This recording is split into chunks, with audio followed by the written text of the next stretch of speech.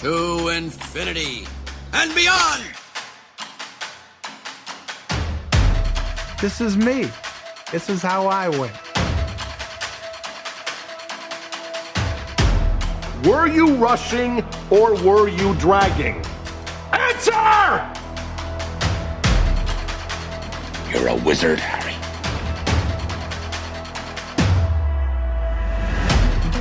Say what again? Say what again? I dare you. No. I am your father. Hasta la vista, baby. Are you not entertained? Are you not entertained? And here we go.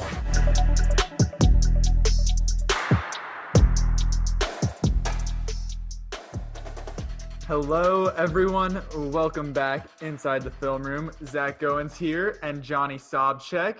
Johnny, how you doing, buddy? I'm doing well, Zach. How are you doing? I'm good. I'm ready to get started on another episode. We're really getting in the groove here with this new team. We've got our new logo. Cartoon Johnny is here, baby. Hell yeah! I feel like. What do you think? What do you think of the figure? Well, first off, definitely have to shout out to Jordan. How do you pronounce his last name? Jordan Sane. He was a Jordan former Sane. graphic designer for the Tar Heels for the football team back when Jake and I were there. So he did the OG logo, and then now he's working with some other teams. But I reached back out, hit him up, and sent him one of your photos over. And I was like, "Hey, man, I'm willing to pay you if we need to. Like this would be great. Just want to get it consistent." And he's like, "Oh, sure, I'll do it for free. No worries." So I was like, "Okay, sweet." Hell yeah! Yeah, no, definitely. Thank you to Jordan Sane, and go check out his work. But yeah, I love it. I mean, it's just so cool because I always thought that the graphic with you and Jake was really neat and was fit well with kind of what the project was and the podcast was like. So yeah, Now I feel I'm very officially honored to become the new cartoon face alongside you. So in addition to podcast. you joining, though, now I'm an official adult because I'm no longer wearing my football jersey on the podcast. I'm a washed up Tar Heel football player now. I'm just wearing a nice blue shirt. so Yeah, that's that's the end of an probably- era. Yeah, that is kind of strange to see that. So it is fitting though, and But it would I'm also look excited. even more strange if I was wearing full UNC football uniform and you're in a green V-neck. Yeah, it's a little bit of a disparity visually, but But we made it work. It looks good. It's good stuff. Thank you again to Jordan Sane. But let's what do we have on tap today, Johnny? What are we getting into? yeah. So we have some cool little nuggets of news sprinkled throughout this past week that we're going to hit on, including some trailers, casting news, and then of course we had a couple releases recently. Especially this week, the big one was The Devil All the Time, Netflix, the latest from them, with a huge cast that has kind of gotten a lot of attention online, as well as Antebellum, which I haven't seen, but you were able to watch that, and that's a VOD release, and you have your review written on the website, which people can check out there. And I'm going to, kind of talk to you a little bit about it and feel it out. Do it like the someone who- Mulan one. Yeah. We're going to get that. So again, it's not the Zach lecture for for No, I'm the definitely last curious, half of the podcast. Curious to hear more about that movie because it seems very divisive and kind of mixed. So that's always fun. Yeah, that's going to be a fun one to talk about. But before we get started, as always, anything exciting going on? I know. Do you want to share with the world that you're an uncle now?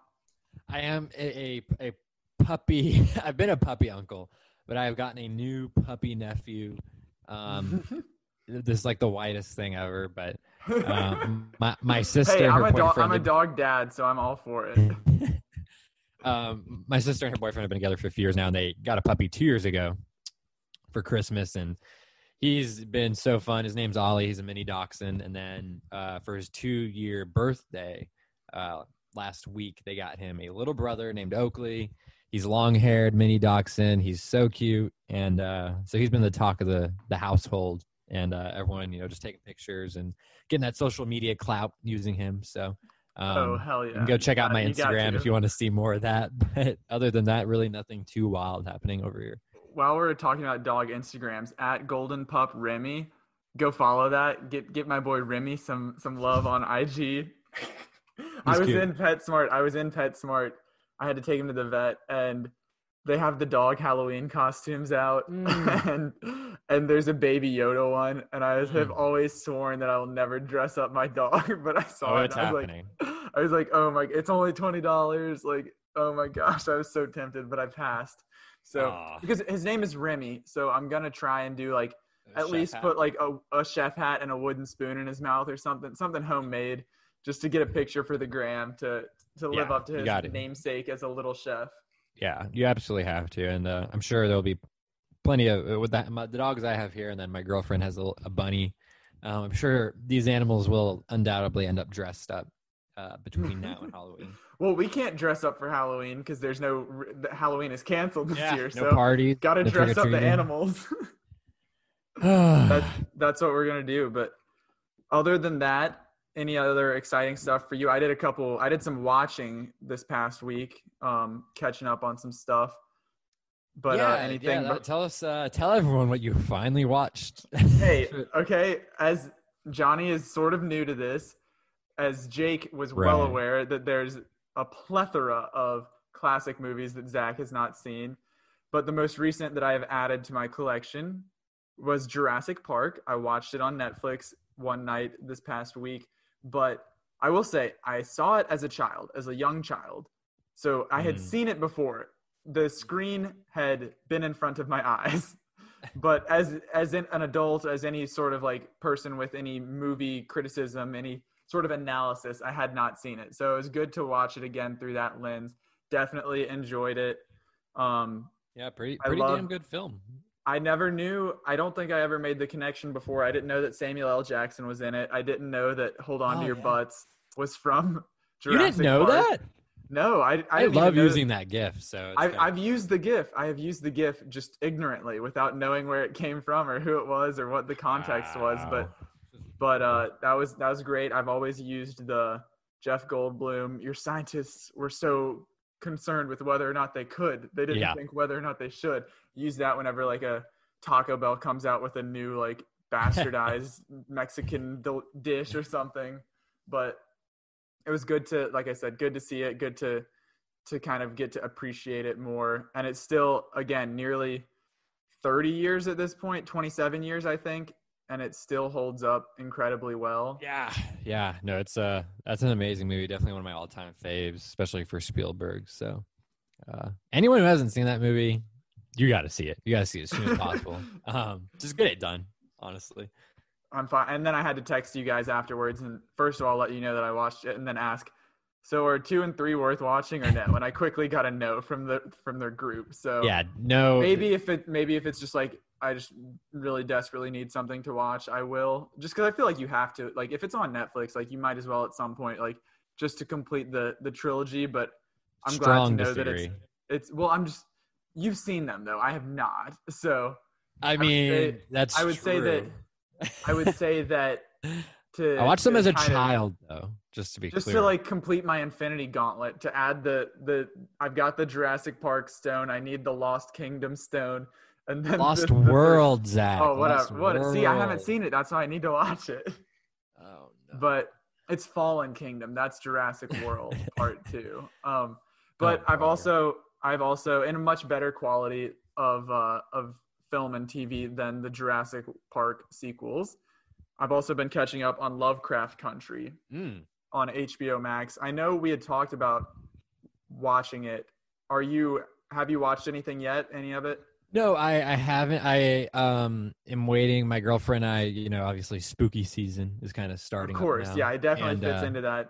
We're gonna binge it whenever we are able to get the time together again to get that done. So sometime soon, before Halloween for sure. I'm excited. I know I'm not sure how many episodes at this point. Maybe I think there's 3 or 4. They're on episode 5. 6 airs. I guess by the time this comes out, 6 will have aired. Okay, but so we got a lot to catch up on. I've watched through episode 3, so I'm still catching up as well. But it's very, it's really out there, which is fun. It's like very like crazy, magical, mystical, but yes, but also very grounded in like very real world stuff of like racism, and it's set in the 1950s. So I mean some real stuff that's obviously prevalent then, but still very much in play now. So I mean, Jonathan Majors crushes it. Journey Smollett, she is great. Like in the episode 3, she just like crushed it, and that's for those who aren't familiar, she was in Birds of Prey earlier this year, and I really enjoyed her in that. So I mean, it's good to see her kind of get like a real breakout role where she's not playing second base to Harley Quinn. She was awesome as Black Canary in that film. So I'm excited to see more of her, and hopefully maybe this will get her some bigger roles, maybe in film, or hey, maybe get a Black Canary series on HBO. Just throwing that idea out there. Yeah, I mean, now she's just digging the deeper ties in with Warner Brothers and HBO. So that would be very exciting. I would be very down for that. But again, I'm excited to hear your thoughts on it, and it will be a good spooky season binge for you. But let's use that as a segue to jump into some news here. Talking about our king, Jonathan Majors. He had some big news this week, joining the Marvel Cinematic Universe as who? Who do we think? It's not confirmed yet. First of all, he's joining in Ant-Man 3, which is kind of a strange choice to introduce such a big character. They're expecting him to be playing Kang the Conqueror, which is Do you want to go into? Usually, this is when I like turn it over to Jake for some in-depth comic book analysis. I know you're really deep into DC. I don't know your I'm not as of your Marvel fandom. But. Yeah, not as familiar with Marvel, but I do know. Justin Kroll from Deadline Hollywood, he reported that he is going to be playing Kang the Conqueror, which is the fact that this guy is going to be in Ant-Man 3 makes sense in a couple of respects. The fact that the previous couple Ant-Man films all, both added something significant to the universe, not just the Ant-Man, side of things. The whole quantum realm. Yeah, it played a factor in the Avengers movies. And I have no doubt that this character, if he appears in Ant-Man 3 as it is being reported, he will play a factor in more films. He'll probably more than likely appear in other films, and things that he does in this film may affect movies down the line. Maybe he'll appear in an Avengers movie. And I mean, this is like the replacement of Thanos, basically, from what I understand. With he could definitely be the comic next, books. He's the big bad. Yeah. So I wouldn't expect him to be the main villain in Ant-Man 3, just because of like you're saying. Yes, they introduced stuff in that, but it's like a smaller scale thing versus. Yeah. Okay, he'll be an Easter egg here, or they'll reference him here, and then he comes in to. I think the most exciting thing with this is the potential for this being like the doorway to the Fantastic Four, which, as we all know, that was like in the Disney Fox disagreements, all that stuff, that they finally got access to that property. So like we've had 2 iterations of this before on the big screen, and now they'll actually have the potential to join the MCU, and this could be like the perfect segue for that. Yeah, because for people who don't know, Kang, he's basically a time traveler and has a ton of control like over time itself. So the MCU has played with time travel multiple times now, of course, most significantly in Endgame. And so I could definitely see him, weaving through multiple storylines affecting, multiple characters and multiple even time periods maybe. And again, this does make sense because we've heard it also rumored that Ant-Man 3 is kind of set to be the Thor Ragnarok of the Ant-Man movies. It's supposed to be kind of bigger in scale, more epic and more, in encapsulating other aspects of the universe, just like Thor had, with the Hulk and Valkyrie introduced, and then tying into Infinity War and that kind of stuff. So definitely more excited for Ant-Man 3 now than I ever. I've always loved the Ant-Man movies. Like I haven't seen Ant-Man and the Wasp.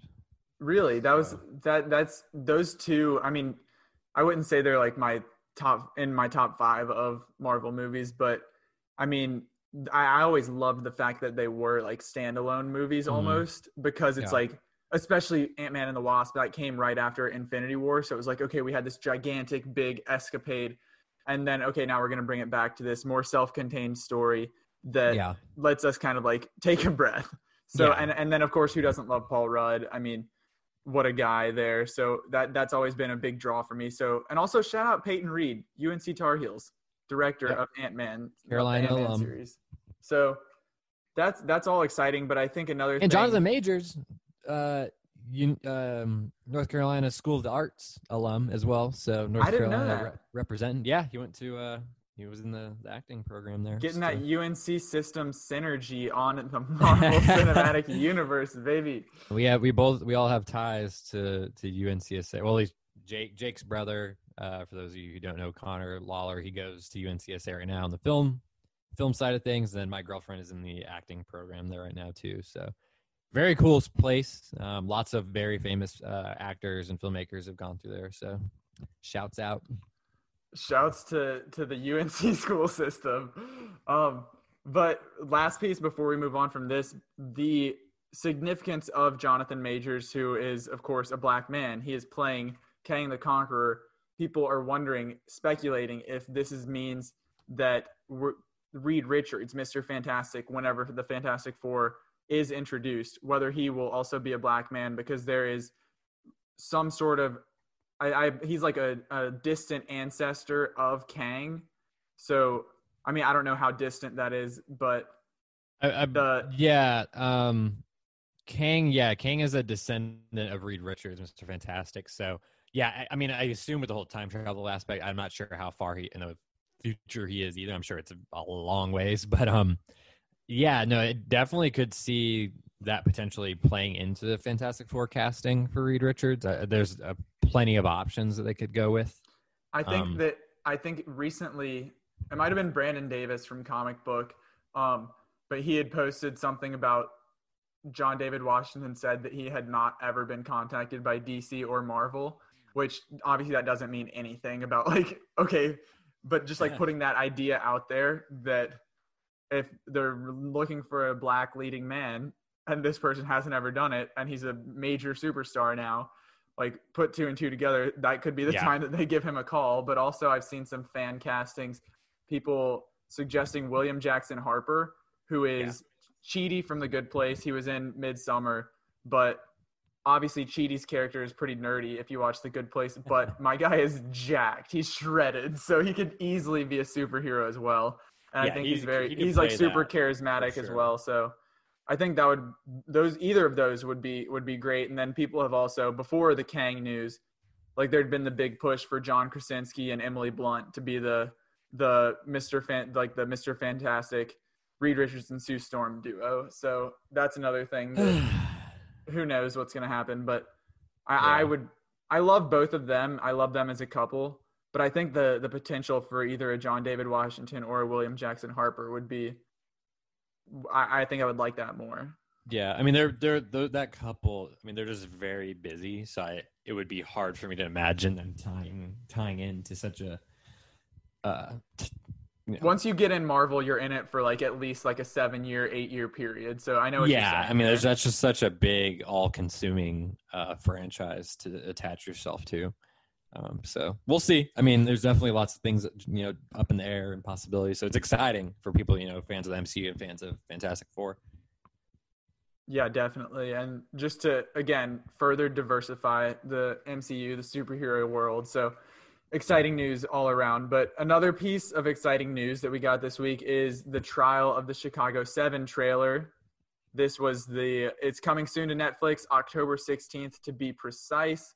So right in the thick of a traditional award season might be a little pushed back because of the new Oscars dates and the delays and everything. But this is, I'll let you take this one because this is a pretty big contender for you.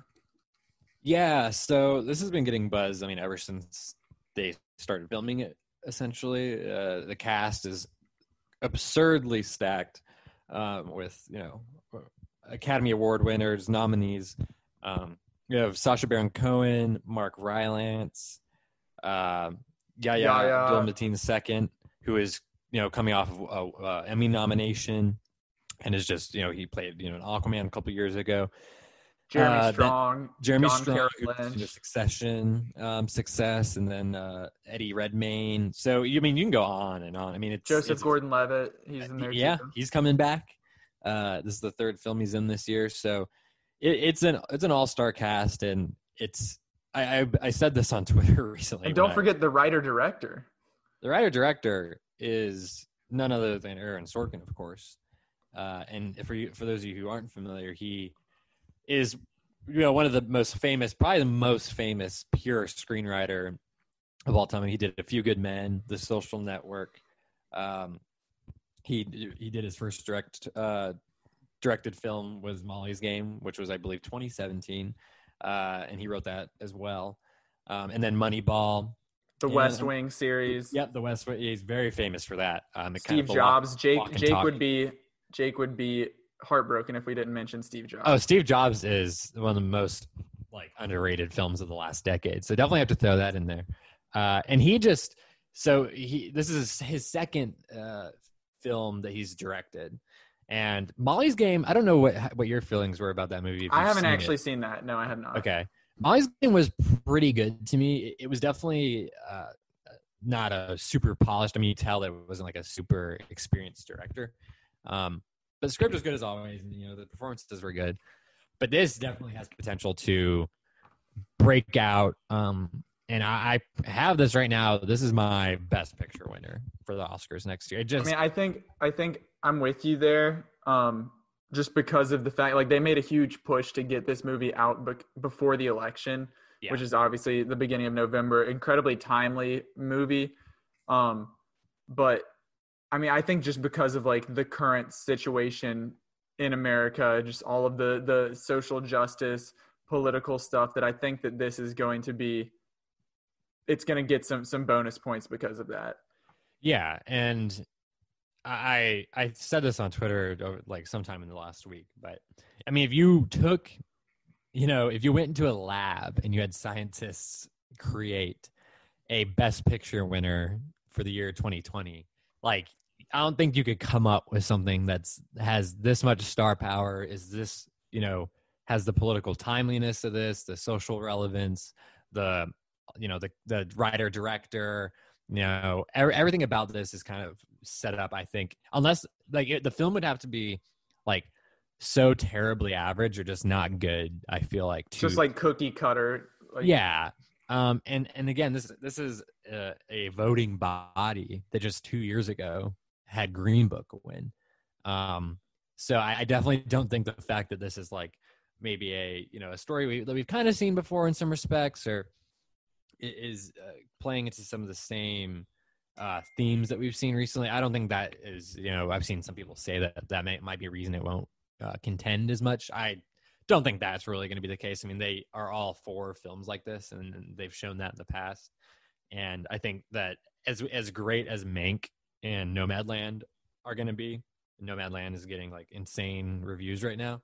I just think that to win Best Picture, you usually have to have the right mix of star power, the right, messaging and themes. And I think that, Parasite kind of showed that earlier this year. And I think that this could very well do this, win it all, the big prize coming next year. So that's what I have right now as my prediction. It's going to be interesting. I hope it's really good. I'll be bummed if it isn't, but I have definitely confidence. And the fact that we're recording on September 18th, so less than a month away. That's super exciting. Again, it's a theme with us that we always give things bonus points because of accessibility, that putting it on Netflix, pretty much everyone's going to be able to see it from the comfort of their home. It's like you're saying, kind of the perfect storm of just timeliness, cast, director, everything is coming together to make a really solid case for this. Yeah. And this last little kind of thing that I was thinking about recently was that you talk about, an ensemble cast, an all-star cast. This cast could end up getting 2, 3, 4 Oscar nominations across different categories. Birdman, Michael Keaton, crazy all-star ensemble cast, won Best Picture. Spotlight the year after that, all-star cast ensemble with, heavy, political and kind of social context won Best Picture, and then I feel like this with Michael Keaton in this one again, like it's kind of weird if he does get like 6 years, 3 Best Picture winners with him. That would be That's your formula. You just got to cast him and you'll be good to go. just throw Michael. Yeah, Spider-Man: Homecoming got snubbed, and no one should forget. That's true. Vulture was a great villain, but another new trailer that we got. Moving on from Chicago 7. This is the 3rd week straight that we've had Mandalorian season 2 news to share. So this one is the most significant, though, I would say. We had 2 weeks ago, it was just the announcement of it. Then it was the EW feature. We got the season 2 trailer now, and I did my best Johnny Sobchak impression going into a trailer analysis deep dive. As I broke it down, there's a post up on the website if anybody wants to dig into it. But Johnny, before I share a little bit of those details, what was your initial reaction to this? I mean, I like everything that I saw. It was a good tease. Yeah, it was a good tease. It didn't, show too much. Based on what we've heard, that there are a number of cool new characters that we didn't even get to see in this little trailer. But you got to see some cool action. You got to see some cool visuals. Baby Yoda, Mandalorian beating some ass. Pretty much everything you would want. Exactly. I mean, at the very end of the trailer, the cut to black and just hearing him like killing everyone. it was pretty much like you said, exactly what you would expect from Mando. Yeah, exactly. But a couple little nuggets that I was able to gather from the trailer. It's got the voiceover of the armorer who we saw in season 1, the Mandalorian armorer that kind of helps guide him, serves as almost like an advisor to Mando as he seeks out what to do with Baby Yoda. But we definitely get some footage from Tatooine, the planet, of course, where Anakin Skywalker was born and raised, where Luke Skywalker lived as well. But we see some Tusken Raiders, throwback to the Sand People. I think one of the most intriguing things is Mando, or we see them in this city, which I did some zooming, some researching, and it looks like there's on the planet of Mon Cala, not the game with the little beads, not Mancala, but Mon Cala, which is where the Mon Calamari species lives. That's, of course, Admiral Akbar. It's a trap. But so while they're there on this planet, in the shadows, there's a hooded woman who's played by Sasha Banks, which is another WWE wrestler that's coming in to join the cast. But she's just kind of watching them. And at the same time, the voiceover from the armorer is talking about the history of the like siege of Mandalore, the battles against the Jedi. So of course, like the obvious connection is like, okay, could this be a Jedi who, like, they're putting 2 and 2 together by having the voiceover and her at the same time. So that's one potential theory. But also people are speculating that it could be Sabine Wren, who is a human female Mandalorian warrior from the Star Wars Rebels animated series, which I have not gotten to. I have not checked that out yet. But she was supposedly like a big leader in the early days of the Empire, which this is, of course, taking place after the fall of the Empire. But that could be another potential character to keep an eye on with her. And then the last big thing, I think, is there's a scene where Mando and Baby Yoda are entering into like a frozen tundra crystal cave kind of thing. And there's some speculation that this could be the crystal caves of Ilum, which Ilum is a planet, and it was featured in the Jedi Fallen Order video game. Did you play that? I did not. No, I have not finished it. I heard I have it, and it is a lot of fun. I haven't gotten to this part, but apparently you go into the cave, and this is like in years of Star Wars lore, but the crystal caves on Ilum are where the Kyber crystals are, which is what's used to make lightsabers. So again, just another, if this is true, another Jedi connection there. And then this planet was actually excavated in order to be the base of Starkiller Base that we see in The Force Awakens. So maybe there could be the early foundations of the First Order in this season. But those are my biggest points there. Again, sort of an in-depth review trailer analysis on the website if you want to check out more. But I'm with you. I'm very excited for this. And again, just something that's just over a month away. So October is going to be great. Yeah, no, definitely going to be some fresh content for all of us starved movie fans and nerds. And again, it's another thing that will be the weekly thing. That's how Mando does. That's how Disney Plus does it. So it's similar to like how we were talking about last week with football, giving us like, okay, a Saturday and a Sunday to look forward to. Now we'll have, I think Mando came out on Fridays. So I think it did. Yeah. If they keep that trend, October 30th is a Friday. So something to keep us on track to get us through the week before we get our football on the weekends. Yeah, no, it's going to be really good. I like that they're formatting it that way. I know that's kind of a minority opinion maybe, but it's like real TV. People forgot what real TV is like. Next piece of news, just a couple quick hitters here. The Batman is back. Filming resumed on The Batman exactly 14 days after Robert Pattinson tested positive for coronavirus. So glad to see that back in action. Doesn't sound like he had any lasting symptoms or anything from that. So glad to hear that news. Any takeaways for your Batman expert over there, Johnny? No, I'm just, I said as soon as that news came out a couple weeks ago, I tweeted, hopefully he gets, fully recovered as soon as possible and they can kind of get right back into action. And that's, exactly what happened. And that's good news, great news. And, hopefully they can finish the production without any more hiccups or setbacks and everyone stays safe and we get a great movie in about a year. That's all, that's all we can ask for. For sure. Just like I said, quick hitter there. Felt like mentioning that. Another piece of news.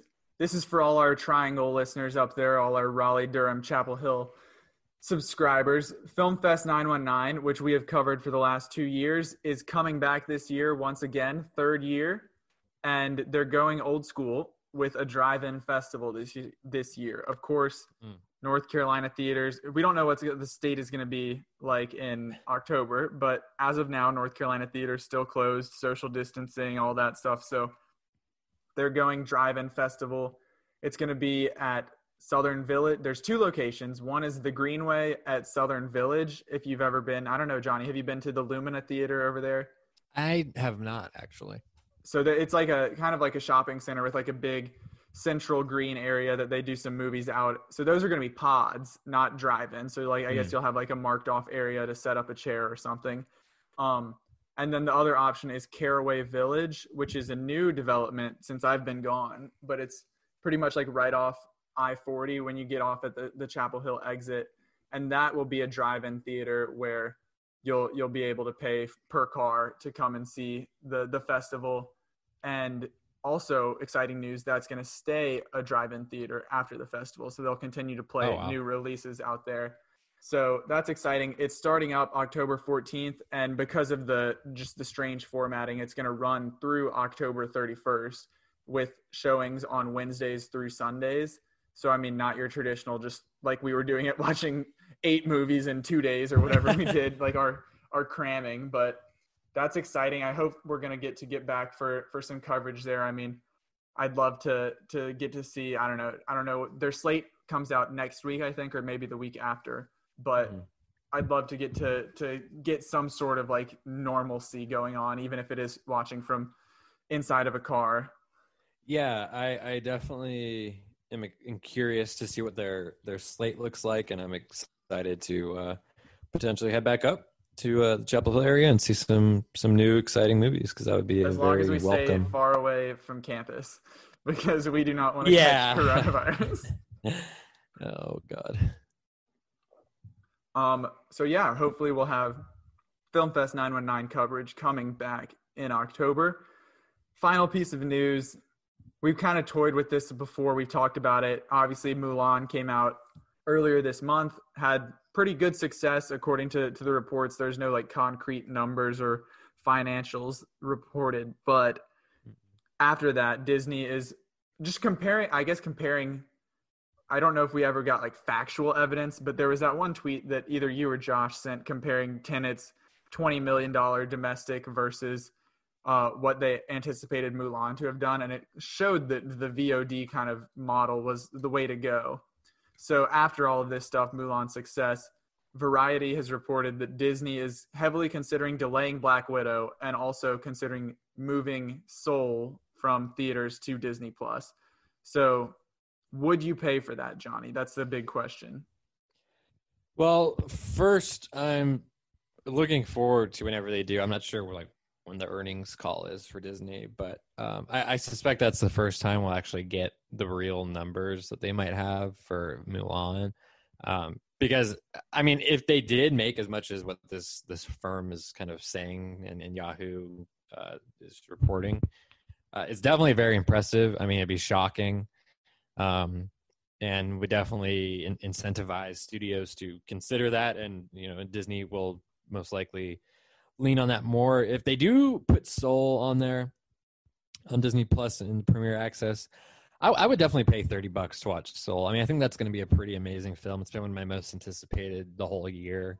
I'm with and you. That's the kind of thing that would motivate me to, spend a little money. And it's definitely more than a ticket at a movie theater, but if you can watch it with your family or a friend or something, you can kind of split the cost, and it's of course even more worthwhile. On the other hand, Black Widow getting delayed, that's not a movie I'm particularly interested in. If they delay it a couple months, that's probably for the best. I feel like at this point, because of the continuity, this isn't in the moving forward, with this is set in a separate period of time than what's coming for the MCU. That I feel like they just need to go ahead and get it out there, because if they delay it, because I would assume, if I had to guess, there's going to be some sort of little tiny Easter egg that then links to the next movie or something down the line. So it still needs to be even though this is in a separate time, it still needs to come out prior to the next MCU movie.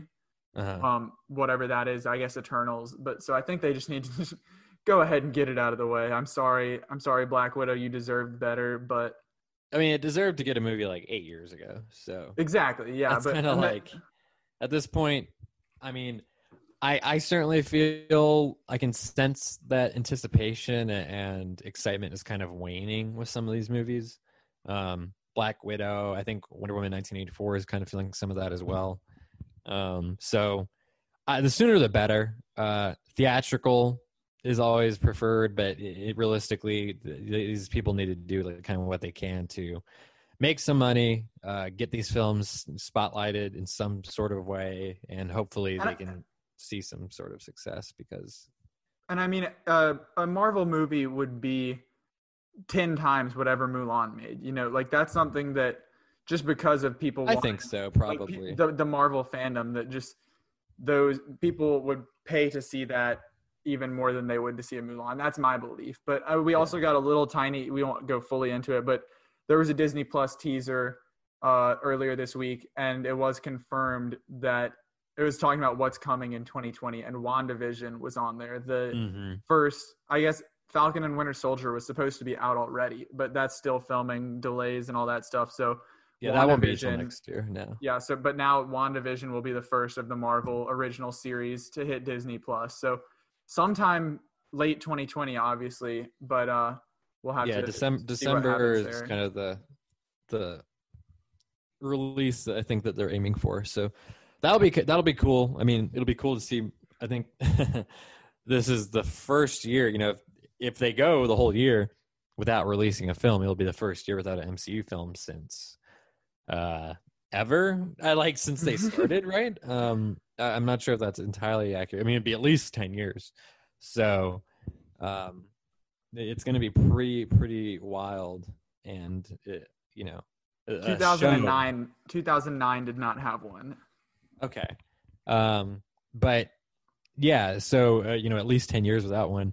I think if they do have to delay Black Widow, it would be nice to have that show on Disney Plus for people to kind of enjoy and still. Right, and I think you're right.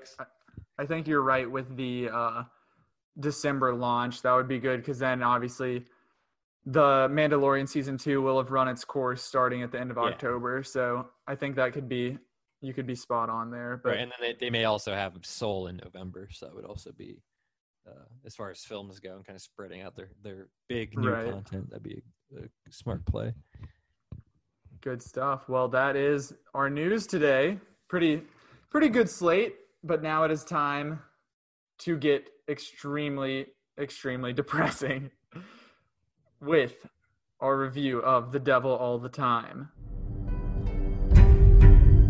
How and why people from 2 points on a map without even a straight line between them can be connected is at the heart of our story in Knock 'em Stiff. You ever think about how we ended up orphans living in the same house? I know what my daddy did. Some people would say it's just dumb luck. You take pictures? I do. I see a smile pretty enough to photograph, that is. Others would tell you it was God's plan. Blessed are they who hunger and thirst for righteousness. That ain't no preacher. He's as bad as they got on the damn radio. When people look back on it, they had no other choice. There's a lot of no good sons of bitches out there. Excuse me, preacher. You got time for a sinner? So this movie is like Johnny said at the start, latest Netflix film. Johnny is a huge fan of Netflix originals. He loves them so much. Always wants to see them right when they come out. Can't wait. And this was just like the next one that he was just dying to see, right? Yeah. The pause tells me everything. This was a movie that it wasn't on my radar, something I was looking forward to or excited about. It was kind of mostly interested in the cast. Of course, Robert Pattinson is one of the most exciting actors going right now. And then Tom Holland, seeing him in a role that isn't Spider-Man into something more serious and dramatic, that had my interest as well. I was... And on top of that, though, I was also kind of looking forward to another new movie, just because we were so starved of them recently. But this was pretty much what I expected.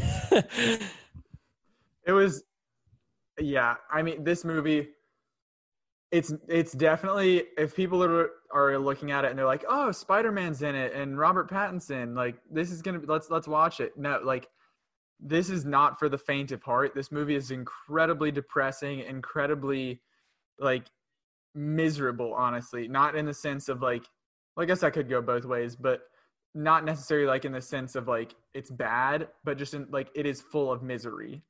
Like that is what it is. That is the central premise here.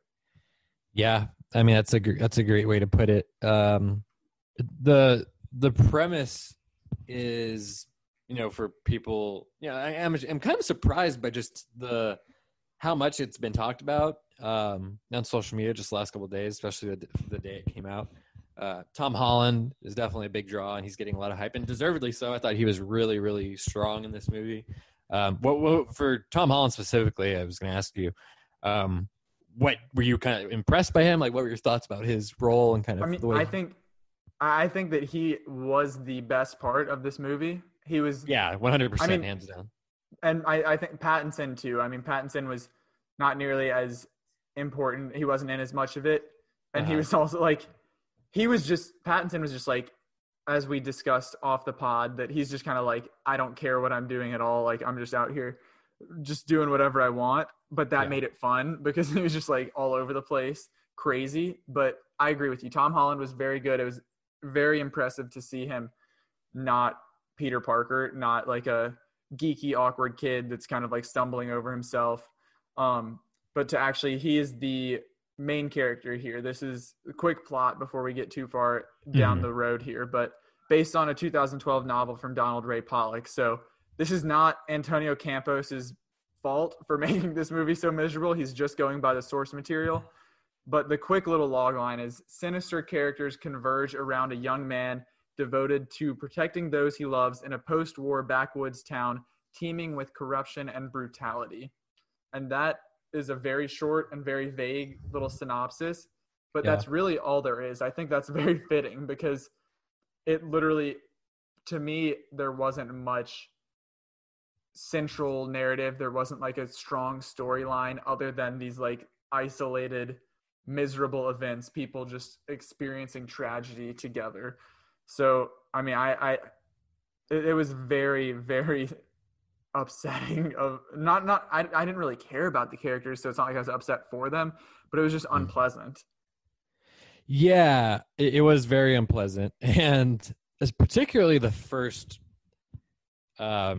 The first half is a lot slower than the second half. The first half is a lot slower, and the first hour or so in particular is very. It is a long movie. I mean, it's 2 hours 20 minutes, and the first 45 minutes is very like.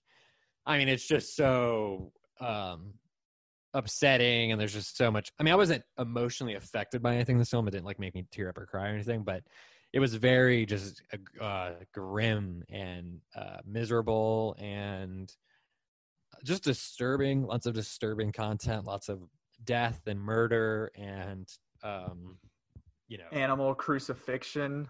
Yeah, and that's what that's a perfect example of this. Or I don't know how much we're going into spoilers here, but we can spoil it. It's okay. And then Antebellum's going to be a spoiler review too. Okay. So like, you've been warned. One thing, for example, that bothered me about this movie, the direction I thought was just not good. I thought, Antonio Campos, he didn't, he adapted this and he didn't write it on his own.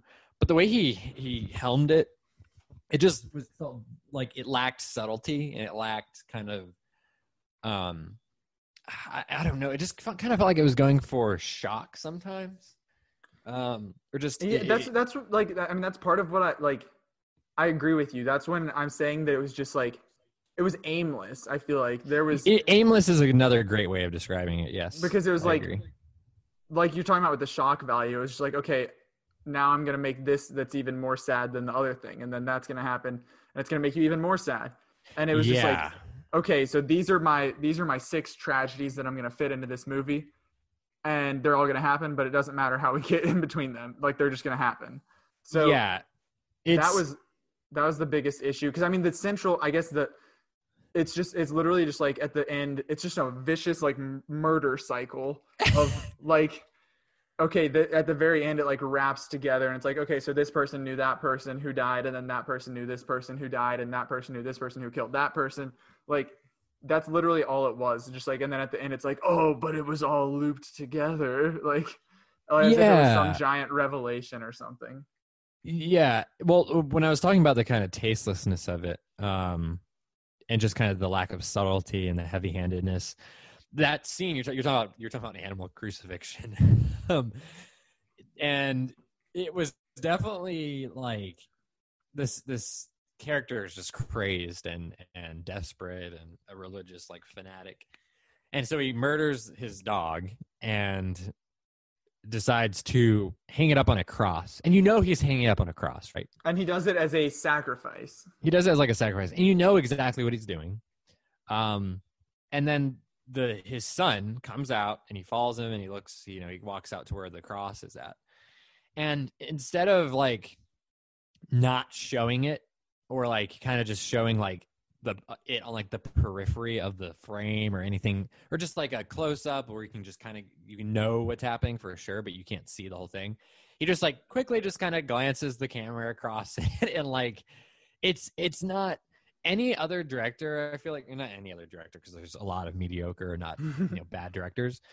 A director who knew what he was doing with this material, or like kind of wanted to take it in a certain different direction, I feel like they would have done it in a way that was a lot more like subtle and tasteful. And like, I think more than anything, this is something that goes for horror films. It's something that goes for just any film where maybe something graphic happens or gruesome or disturbing. There's so many opportunities where you just, it's so much better to not show it or not see it in its entirety, because in your mind, I knew that he was crucifying the dog. I knew he was hanging it up on the cross. Right. So having that in my mind was already disturbing enough. And the fact that I could imagine what that looked like or what that was like, right, it was already so effective. Just showing it and like flashing it onto the screen in full. It was gratuitous. It was gratuitous, and it was so much more heavy-handed than what it could have been just by having the viewer imagine what it was like. Because the act of doing it, putting the dog up on there, I don't have an issue with that. I mean, I'm fine with stuff. You're a dog uncle. I'm a dog dad. We're sensitive. I'm fine with stuff that's disturbing and dark, but it has to be done in the right way. And I think that the content itself was an issue. It was the form and the way that it was presented. And that's just like a microcosm for me as far as for how all the content was handled, the violence, there's some sexual stuff in this film. Where there's stuff that I was not expecting. I mean, right. Same here. There's a cuckold subplot. There's Tom Holland and Robert Pattinson talking about blowjobs in a church. It's just like a very I'm very curious to know, and this did feel so aimless. I'm curious to know what the actual novel kind of reads like. Or I was shocked at when I was looking up the novel. It's 250 pages, something like that. So it's like a slim book. Yeah. And so when I was because one of the things that I noted in my written review for the site was that I was like, okay, this thing could have been maybe potentially better off as a limited series on HBO or something. Right. Because of just like I said, there's the 6 tragedies or whatever. And right. Okay, well, if you kind of focus one on each, then it lets you weave them together episode to episode versus fitting it into a movie. But you would think that with all of that goes down, that this is a 400 to 600 page book. I was shocked at that news, but I wanted to ask you about just kind of the sheer sprawling nature of this.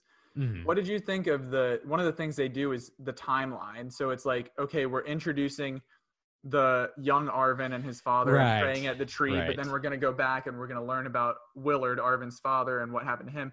And then it loops back to the tree, and then we continue on forward. And then the same thing with Eliza Scanlen's character as well. Right. So for me, and this is again part of the direction, is part of the I felt the editing a lot in this movie, because for me it was so. Not only was there kind of elements of whiplash where it would just take you from one time period or one set of characters and situation to the other and quickly back and forth, or it just, I don't have issues with that. I mean, I've seen a million movies that are nonlinear, Christopher Nolan, all these, and Little Women last year, for example, that kind of thing. But for me, it just felt, it was kind of got to the point where it was predictable because it would set up one thing in one part of the story, and then I'm like, oh, well, this happening here totally means that this is what's going to happen over here, and it wasn't clever the way it was kind of pieced together. It was just kind of obvious, and it didn't feel super. I mean, did you get that feeling? I mean, how did you feel it was predictable at all, or did you see things coming a mile away I kind of did? I don't know if I would say predictable, but I did have the same sort of reaction to just the jarring timeline and the chronology of everything. Uh-huh. I think that this also leads into the next thing I wanted to bring up, which is the narrator. But oh my God, the narration. Oh my God. Right. So it's actually the author himself. Yeah, I know. It's Donald Ray Pollock narrating, and it's so young Arvin started off at a farm, and he did. So it's this Southern drawl that's just not fitting at all to the sinister the just the dull drama of this movie. Yeah. So it's very jarring of okay, it this guy just crucified his dog. So then after the dog's dead, it just completely draws you out. But I would say it's necessary though, because of the timeline, because of the you said, the whiplash of so I totally to do it. I thought that without the I think you could completely do this movie without the narration and it would still work. I didn't like the narration at all, but I thought that it was very important to kind of keeping things on track with the nonlinear timeline.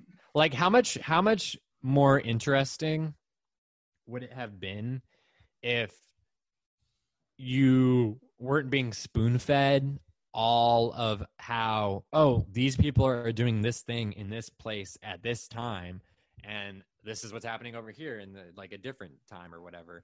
Like, how much more interesting would it have been if when those characters overlapped or they collided in certain different time periods, like it would have been you're figuring it out versus you're figuring just out being on your told. own, and you're like, you're being shocked by, wow, I did not kind of, maybe you do see it coming and that's another thing too. People complain about narration and voiceover because it feels lazy. It feels like, well, the filmmaker didn't want to take the time, especially for an adaptation. The filmmaker didn't want to take the time to consider how he could use the form, how he could use editing or use cinematography to let people know, hey, this is a different time period. This is a different location. I mean, look at Little Women last year. People were complaining. Mm-hmm. Some people were complaining, hey, it's kind of confusing because it's going straight back and forth like a decade. Well, no, Greta Gerwig used the color, the costumes, the color, the hair, the explain, makeup. The hair to explain, hey, this is a different setting, this is a different time.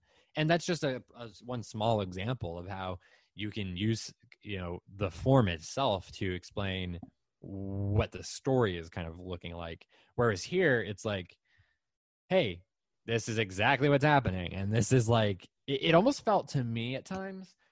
And I can't really explain. I wish I could remember what was kind of hitting this for me, but it almost felt like a like kind of a grindhouse, almost like B movie, like Tarantino-esque at points.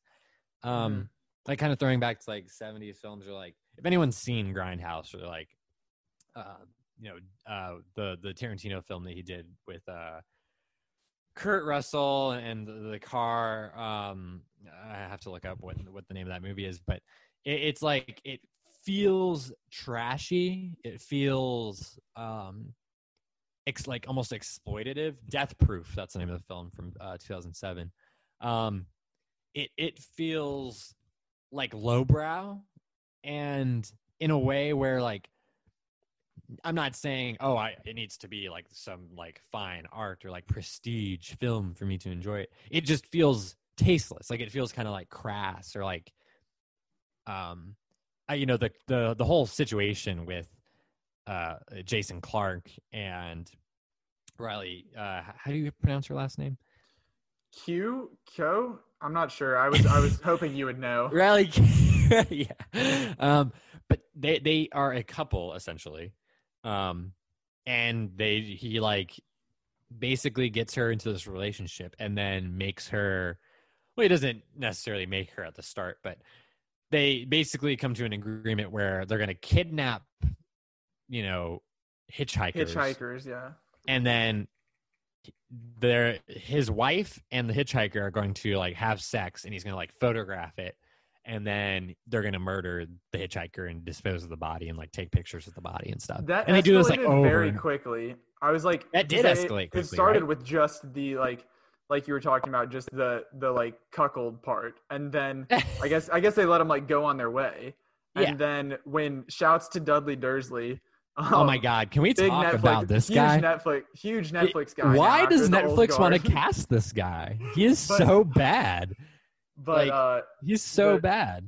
Yeah, he was the one that like it turned to like, okay, I guess we have to start murdering them now. But then it was like, okay, it's not just this one. That's like the new kink to take it to the next level, that now we do kill all of them. Yeah. So that was kind of like a disconnect for me when I was like, oh wait, so this is what they're doing now. But yeah. Shout out to Dudley Dursley, Harry Melling. He's just like an insane psycho, like one of those.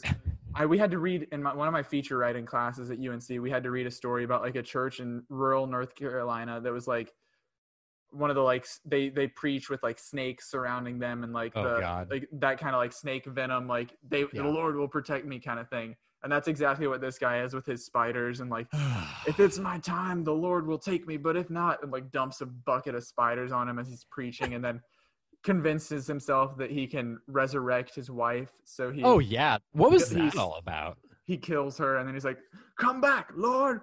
And it's just like insane.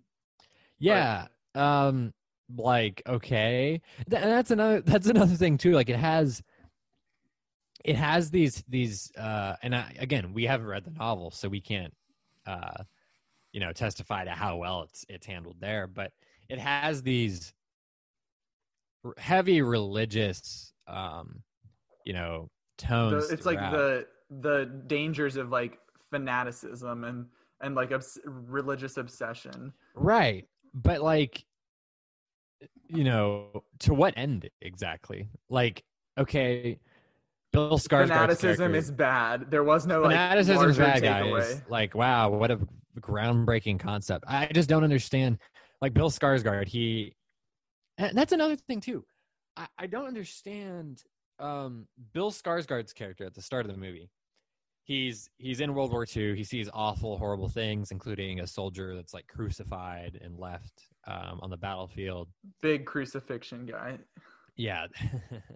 And he comes back and he's like, he seems, relatively normal. He's interacting well with the woman who's serving him at the restaurant, and he like has this infatuation with her, and then he goes home and he sees his parents, and he's just kind of adamant that doesn't want to go to church. He doesn't want to pray. Like he doesn't want to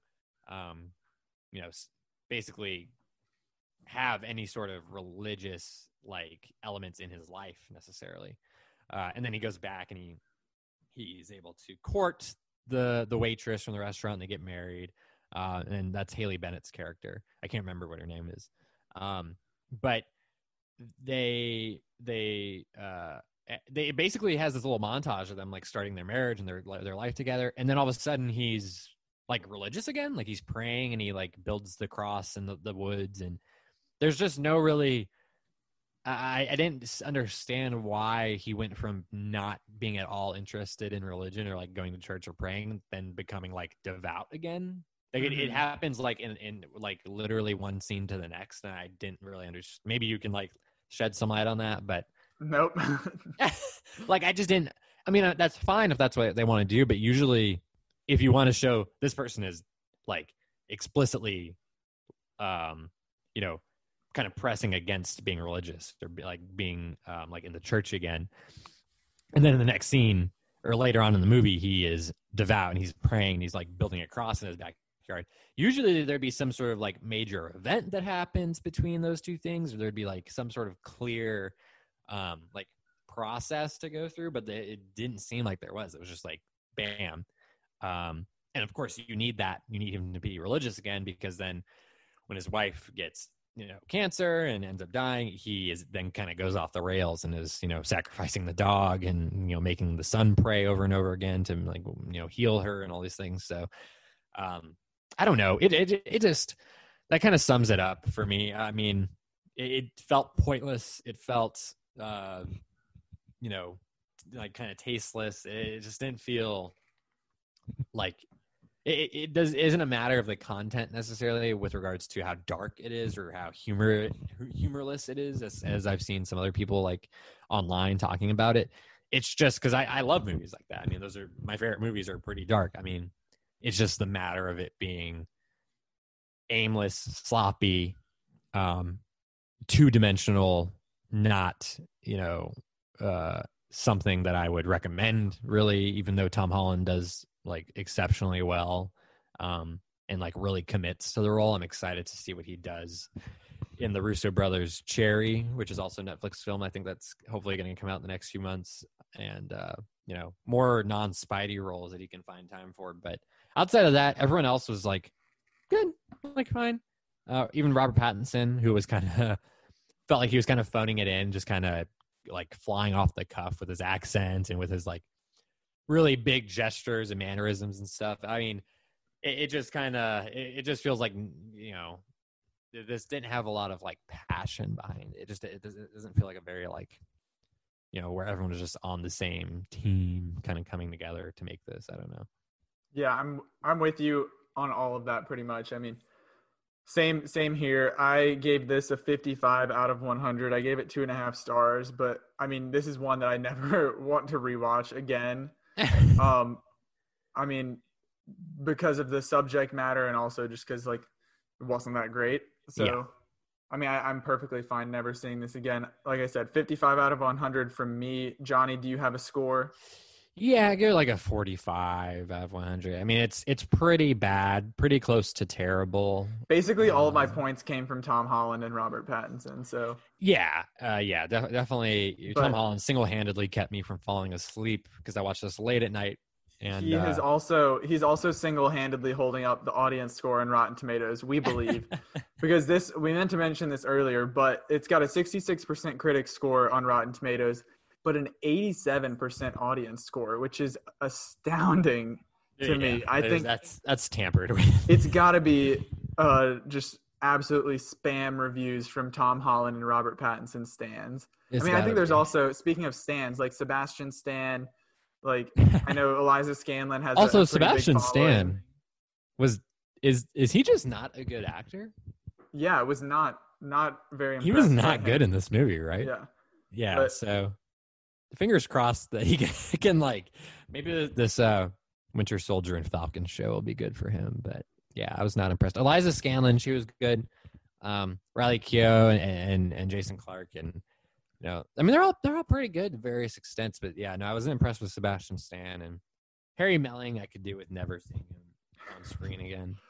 But last year, that's all we need from him. Just some Dudley Dursley highlights. He's done his due. But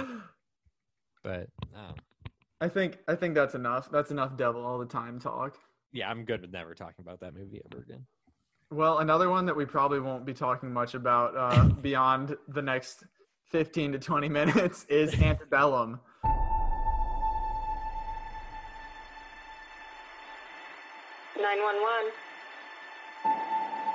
What is your emergency?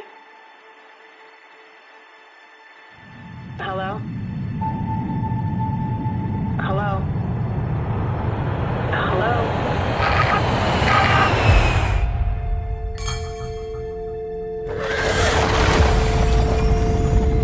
Are you there? Is anyone with you? Can you get to a safe area?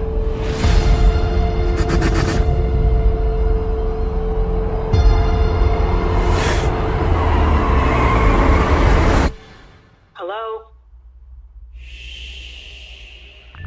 One, again, like Johnny mentioned, I saw this one. He has not seen it, so we're going to do it similar to the Mulan review where he's going to ask some big idea questions about the movie, my experience watching it. But before we get into that, just a little backstory on the movie itself. This was supposed to come out back in April.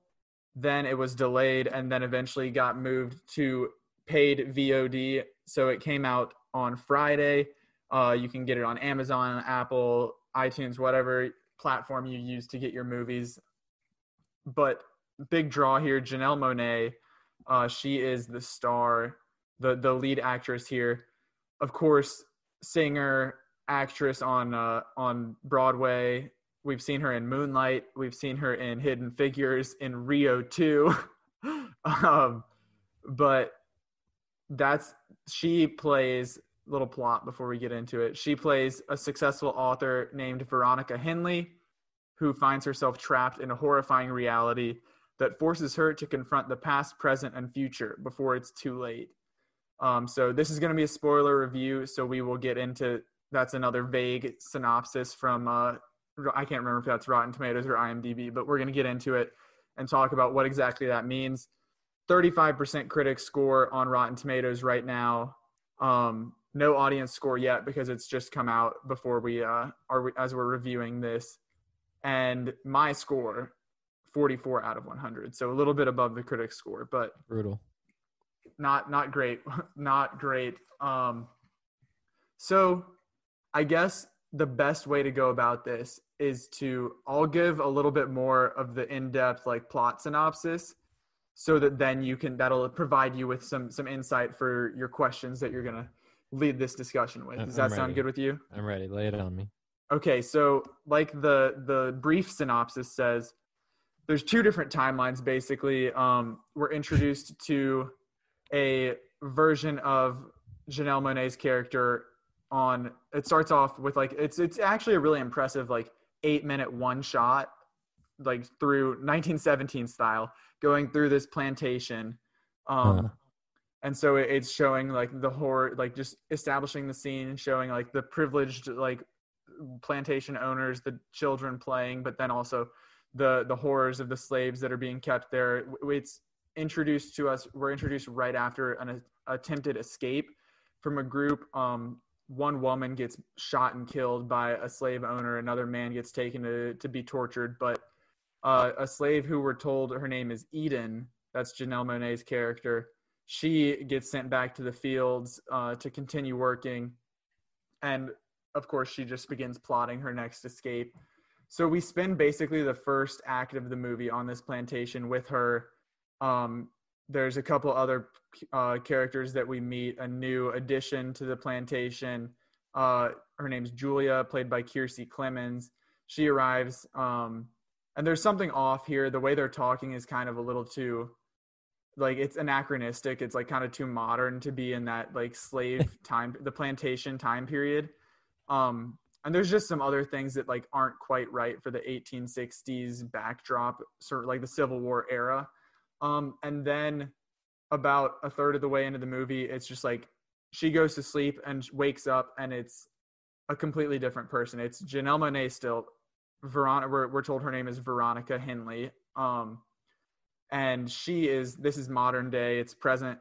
She is, like I said, a successful author. She's a civil rights advocate, social justice advocate who's like, we see her on like a CNN or Fox News type talk show, debunking some fake news.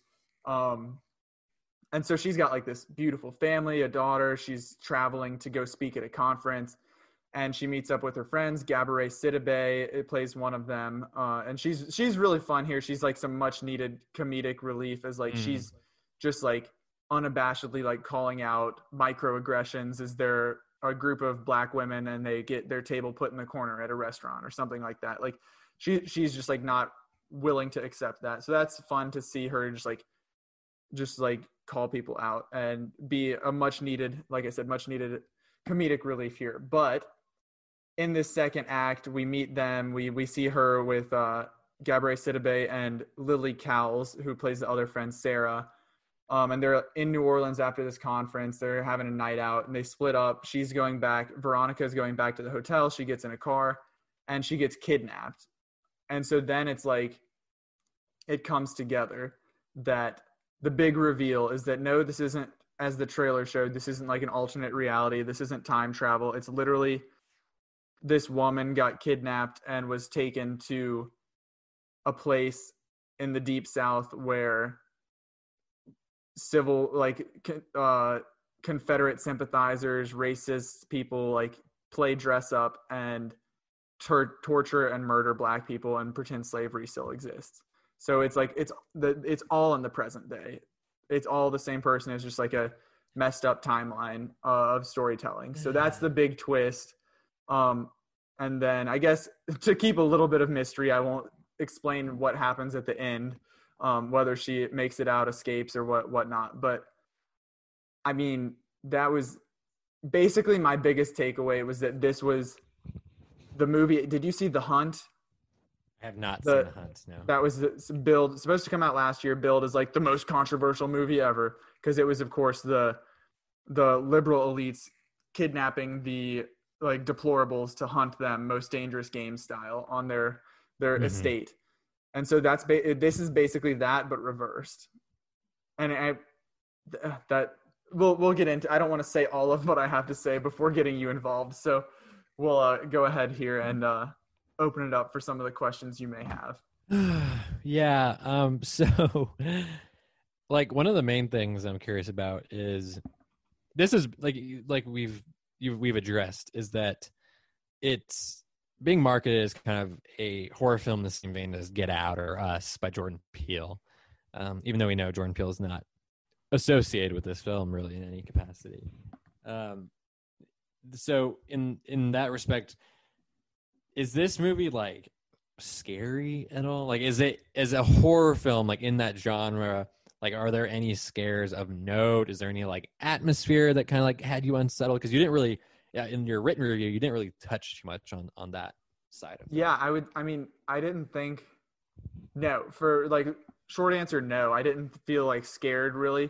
I mean, there was sort of the reason that this has 44 points out of 100 from me is like, sure, there's like the mystery, it's unfolding and stuff. So I mean, there's some like excitement there as you're putting the pieces together, but like you put the pieces together in the first third, you know, it's not like there's much after that. So that's why the mystery is not nearly as smart as they think it is. But yeah, no real like horror thriller vibes, honestly. There's like one creepy Civil War era child who whispers and shushes someone. So like that's the kind of the Shining creepy little girl stereotype. But no real stuff. And I know you mentioned the connection, the Get Out and Us, Jordan Peele connection. Like those are so like psychologically thrilling. They're like provide damning social commentary. It's like stuff that really like makes you think and terrifies you at the same time. This is not the case. This movie was billed as coming from the producer of Get Out and Us. Like that's on the posters. And that is factual. This is produced by QC Entertainment, who was involved with both Get Out and Us. But when you say from the producer of Get Out and Us, you think, okay, Jordan Peele made this movie, you know? So I feel like that marketing was almost, I don't blame them because that was like, sure, who's not going to do that and stir up? It's clickbait though. Like this is not, Jordan Peele was not involved with this. It was not his like invention or anything like that. And it tries so hard to fit into that genre, to fit into the pantheon of Jordan Peele thrillers, but it's just not even close. Yeah. I can imagine because I mean, I love Get Out. I mean, I think Get Out's outstanding.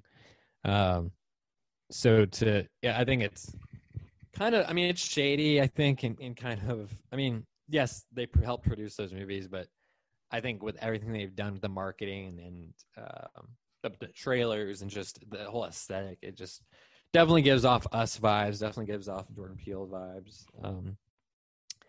But on top of the whole horror genre kind of side of things, there's also been a lot of talk lately, and not just with this movie, but in general, like with regards to slave films and kind of slave narratives.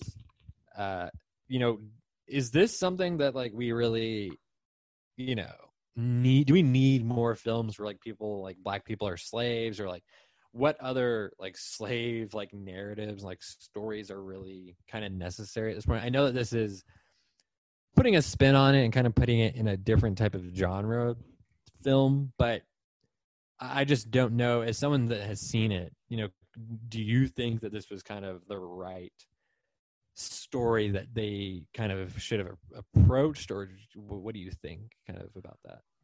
I mean, I think that obviously as not a black person, I'm not really like in the right place to say like whether or not to continue making those movies. But what I will say is that, I mean, I know Jake was, when we talked about a movie that like it was in the news a little bit ago about a movie that Will Smith was working on, Emancipation. It was like he was of the mindset that like we don't need to keep telling slave stories.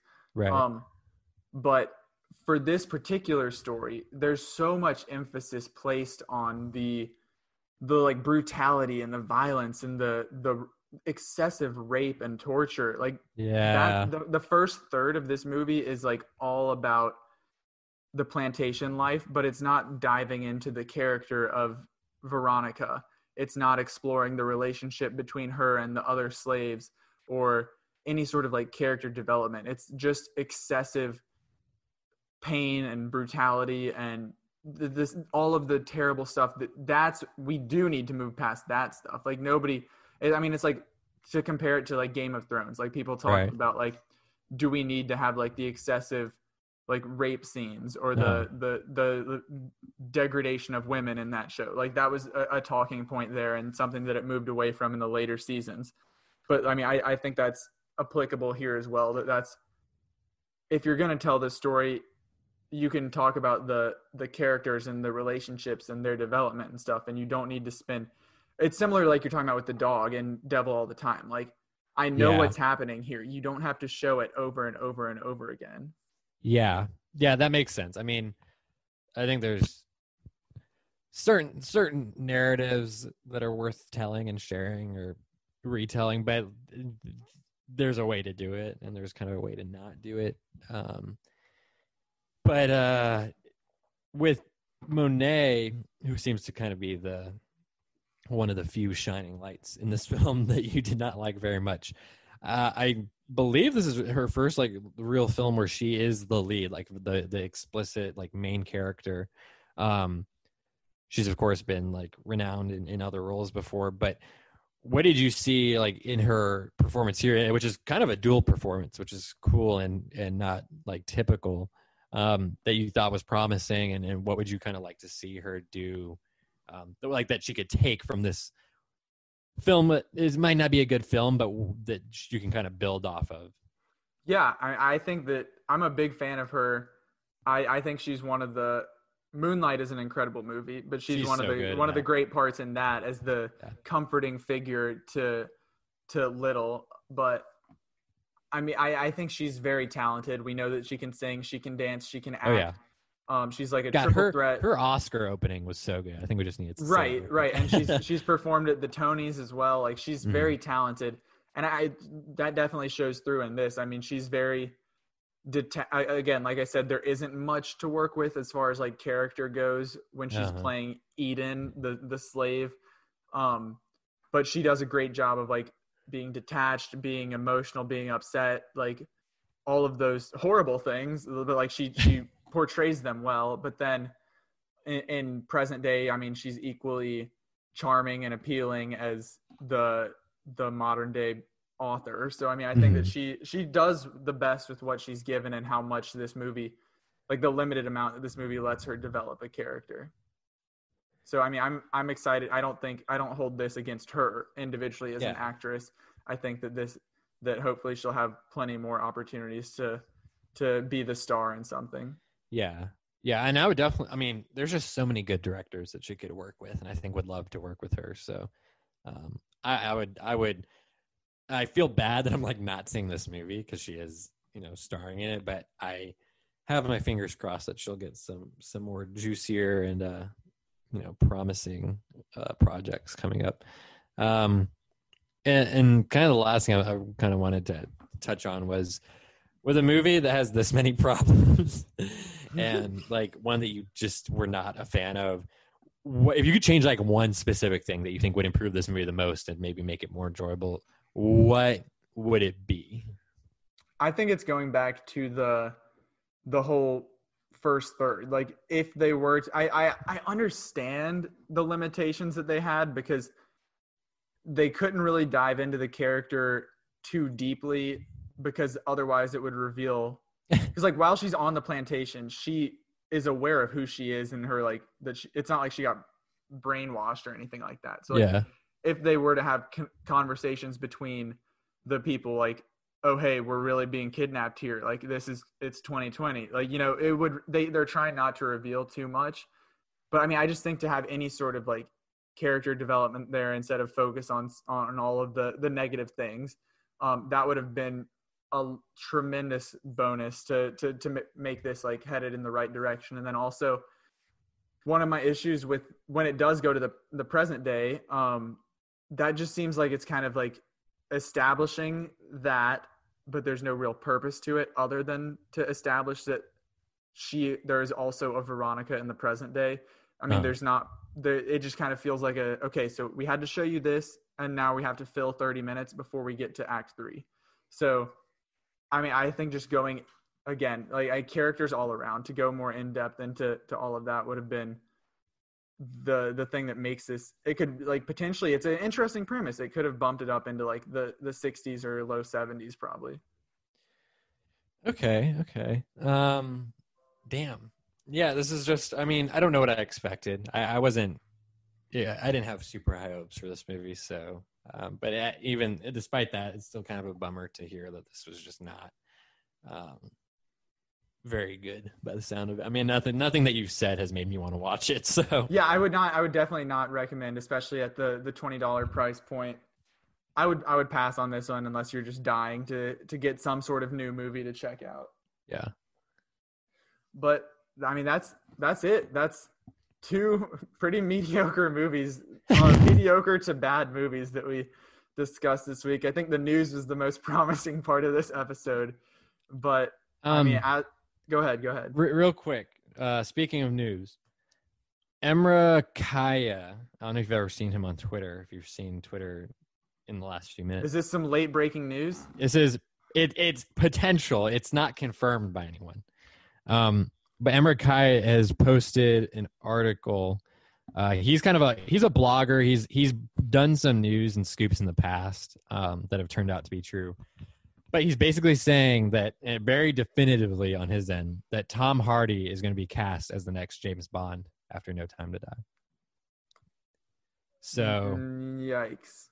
We'll see if that ends up being true or not. But that's something that I think we should just throw in real quick because it did just come out in the last few minutes. I don't know how to feel about that. I mean, I feel like he's kind of done that already in like I don't know, like a combination of multiple of his characters have been like the sort of like action star spy guy that I don't know about that. I mean, Tom Hardy. I like Tom Hardy. He's a good actor. He's been in some great stuff. Obviously, Mad Max, the best of them. But yeah, I mean, I would definitely. I definitely wouldn't complain if Tom Hardy was playing James Bond. I'm not crazy about James Bond as a franchise. I mean, I've only watched the Daniel Craig films. I love Daniel Craig as James Bond. But I mean, he's a huge, famous British actor, of course, and he, as you said, he has been in some similar, action franchise movies. So, I mean, this has been a very popular kind of fan cast for years now, with Daniel Craig kind of on the way out. So we'll see. I mean, this is not confirmed, but maybe maybe by the time you listen to this next week, maybe it will be confirmed, or someone else will report it officially. But yeah, so that's interesting. We'll see what happens. It's going to be very, very curious with No Time to Die still scheduled to come out in November. If anything, they'll have to shoot like a late post-credits scene with Tom Hardy. Yeah, Tom Hardy just like walks in and grabs the reins literally from Daniel Craig and he's like, "Hey, have fun." Yeah, so we'll see. That we will. But for today's episode, thank you all for listening. Thank you for maybe checking out these movies so you could follow along. But again, thank you for tuning in. Follow us on all social media. Inside the Film Room is on Twitter. We're closing in, hopefully soon, on 1,000 followers. We are so grateful you guys are supporting us over there. Once we hit 1,000, we might have a special giveaway going on. So get us there. Get us to 1,000. See what happens with that. And then, of course, we're also on Instagram, TikTok, Facebook, and we have our YouTube channel. It's really popping off now. We had the Dune reaction video and breakdown that we did recently, and that our podcast episodes can also be found on YouTube. You can listen to them there. And also check us out, our personal accounts. I'm pretty big on Twitter. It's just my name, Johnny Sobchak, Zach Goins. And then we're also on Instagram as well. So got to plug the socials there. But also another thing for you to follow, of course, as always, follow us, subscribe on Apple, Stitcher, Spotify, Google, Amazon, wherever you get your podcasts. Be sure to subscribe. Give us a rating, give us a review so we can climb up those charts. And be sure to tune in next time, as I believe we will be breaking down Enola Holmes, the new Netflix original. It's supposed to be pretty good. Yeah. We've heard really good things. Love Fleabag. I don't know if you've watched the show Fleabag, but same director here. I'm getting Fleabag vibes from the footage I've seen. So yes, very fourth wall break. So excited for that one. Check it out. It comes out on Netflix next Wednesday, and check that out and be good to go for our next episode. But until then, talk to you next time. Bye, guys.